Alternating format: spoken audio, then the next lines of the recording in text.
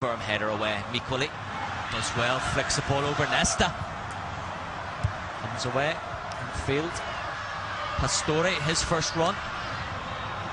And Mikuli, wonderful play getting away from Antonini. Back inside, Pastore, can he finish?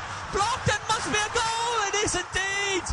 Bresciano is out of the second. And Milan are on their knees at home here. Mark Bresciano has made it 2-0 to Palermo and thoroughly deserved. But Mikuli created that out of nothing. Antonini sliding across there. A wonderful play by Mikuli, just dragging the ball away. It was in. Pastore, good feet, challenged by Ambrosini, but all he did was knock the ball into the path of Bresciano. And the Australian gleefully knocked the ball into the roof of the net. And this is going to be some comeback now for Milan this afternoon. Juve lost last night, Milan 2-0 down. Delio Rossi loves that.